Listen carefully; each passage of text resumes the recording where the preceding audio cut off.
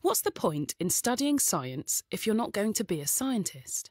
What if you want to be a game designer or a chef or run your own business? It's easy to see how studying science will help a budding biochemist. They need to know facts about molecules, atoms, and chemical reactions. But science isn't just about knowing stuff.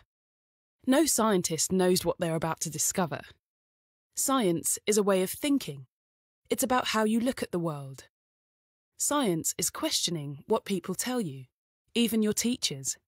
Studying science develops a wide set of transferable skills.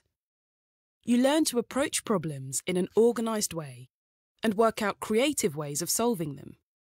You learn how to get things wrong and analyse why, how to be open-minded about new or alternative ideas that challenge your thinking, and how to have the courage to change your mind and try again. Science gives you tools to approach any of life's problems. As DNA pioneer Rosalind Franklin said, "Science and everyday life cannot and should not be separated." So how can studying science help you? Game designers use logic and data skills to build fun, realistic game worlds. They need to test and evaluate their work and adjust their plans. All things you learn in science. Journalists have to be able to observe, research, and think critically.